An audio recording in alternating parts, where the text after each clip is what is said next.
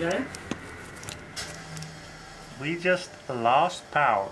Okay, so we just lost power, so now I thought I'd film a little table saw video to show you guys some of my best table saw hacks and tricks and what I do to get some of the fine detail work that I do. So first off, let's start with this table saw sled, which I made myself. And the thing I really like about it is it's got two magnetic turnbuckles here holding this work stop. So I was always getting frustrated with the other table saw sleds that you had to manually move the stop every time and have to tap it with a hammer a little way this way, a little way that way. This one's just super easy. You just flip the two magnetic turnbuckles and now you've got a rock solid stop. So now you can do production work. You can run a million things through here. It's infinitely adjustable and it's super speedy.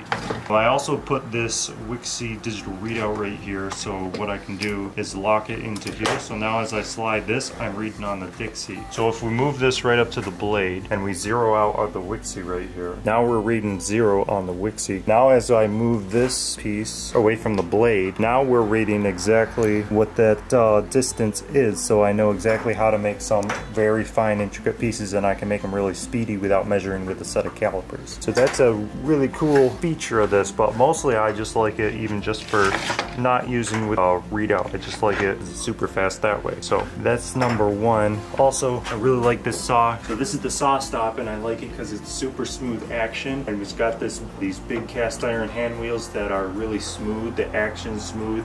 The bearings are super smooth. When you turn the saw on, there's no kind of vibrations, which is going to transmit into your wood and make it make the finish a little bit compromised. So this saw is super heavy, so it's really nice. And I found that the 45 adjustment is pretty much right on. That would be right here. So as you can see, it's very easy to tilt the blade and lock it right down. It's got the 45 and 0 degree stops, which are pretty accurate, so I like that. Really happy with this purchase. I definitely get one again. Here, come around here, I'll show you the blade here. It's right here next to my table saw. I keep all the different kind of blades that I use. So one thing I've considered doing to simplify all these blades is moving toward the Forest Woodworker 2, which is a blade I really like. It just produces a really smooth finish that I found. Now the only reason I wouldn't use that is because sometimes I like to use a couple other reasons. This is a Freud blade, but I really like the flat top grind because the top of the teeth are all flat, so it produces a square curve or profile in your wood when you cut it, and sometimes that's really nice so that you don't have to go in and clip your corners because I do such intricate work. I have a couple thin blades. Right now on the table saw I have this blade that I have on right now. Was actually made for circular saws. It's only a 60,000th inch blade, so that's a really thin curve for a table saw. And I like the cut that it does, and sometimes we use it to get those super thin curves that you wouldn't be able to get with one of these blades. Because otherwise I like to go full curve just so the rigidity in the blade is there to make a finer finish.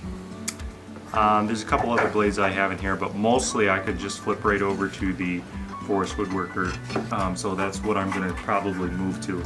And of course I use the dado blades for a lot of my work. They save a lot of time because they hog out a whole lot of material at once.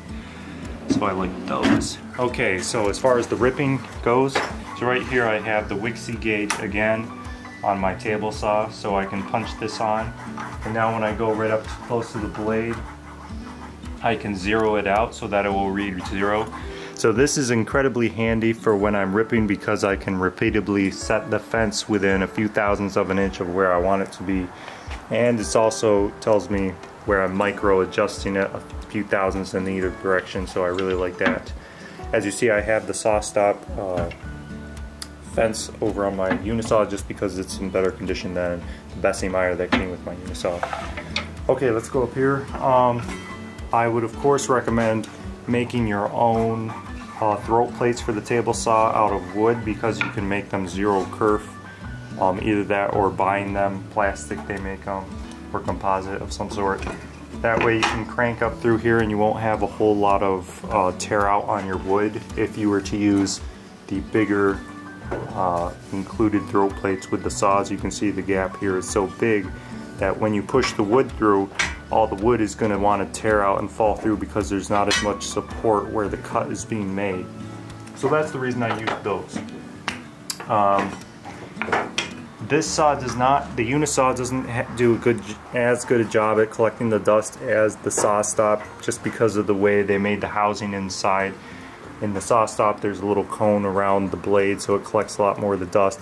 But again, the saw stop is a lot newer than my unisaw, so that's for that reason I like the saw stop a little more. But okay, so this is the shelf I keep above my table saw. Magnetic push sticks that I just attach on here very easily. They allow me to very quickly grab one if I need it. It's always right there. I also keep tape because a lot of time I tape up things on the table saw or adjust my fits. So I have a couple different kinds of tape. I also have this magnetic feather board which locks down onto the table saw like this.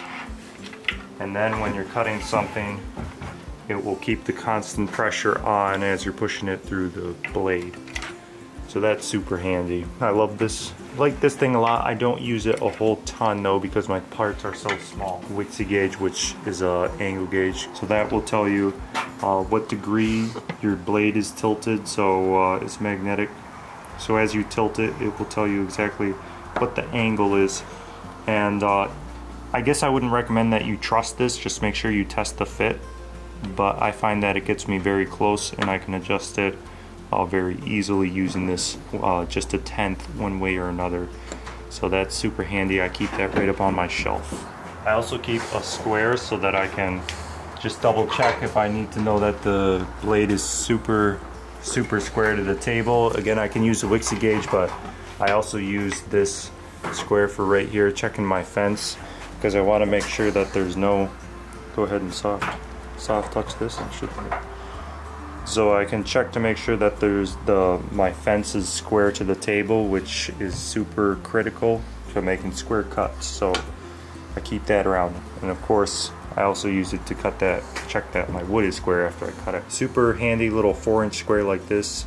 Get a good quality one, it will do a lot for you. I like to use the Boshield T9 on my cast iron surfaces to keep them from rusting because it gets pretty humid in the shop, and all you have to do with this is just spray it on real quick, then wipe it off with a rag, and it does a good job to preserve the surface and keep it from rusting. So that's my go-to. I do this once every month just to keep the rust from creeping onto the saw. Sometimes it'll start to turn a little bit brown in the most used areas, so I'll just hit it with a bit of this. And I always recommend goggles, so we just started putting today these on the shelf right next to the saw, because you always want to make sure that you're wearing goggles with the saw, because a chip of the tooth could come loose, or the wood oftentimes throws things at you, so make sure you have a good set of goggles. That was a good catch. Did you get that? Goggles. The other thing I like to do is use a stick to hold the really tiny pieces as I'm cutting them. Yeah, I have this stop way up here. If I just put the stick right here, it'll do a good job of holding the pieces that I don't want my fingers close enough to the blade. But you also want to make sure that the stick never is going to break and your hands are not going to go into the blade. Having a stick like that is super handy. So when you're cutting, you want to make sure that the wood obviously never comes away from the fence. So usually if I have a board and I'm cutting it on the fence. So the most dangerous thing is when the wood comes away from the fence here. So you always want to make sure that the wood is uptight against the fence when it gets past the blade. So I'll usually push it with the push stick and then I'll grab it back here with just a finger, just to make sure that it's not going to come away from the fence. And then I finish the cut. I see so many people just push it with the push stick like this, but as you can see, it kind of wants to wander from the fence a little bit. So I never like that. I always like to keep a finger back here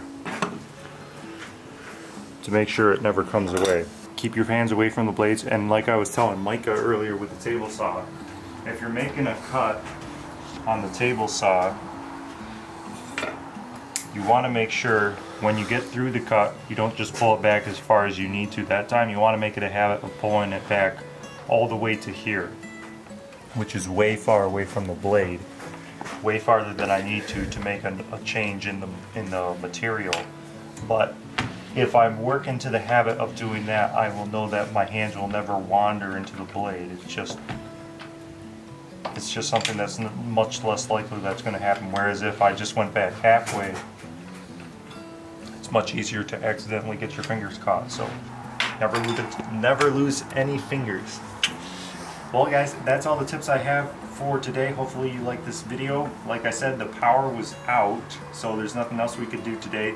But I decided we'd film a little episode for you here. Thanks for watching, and we'll see you soon.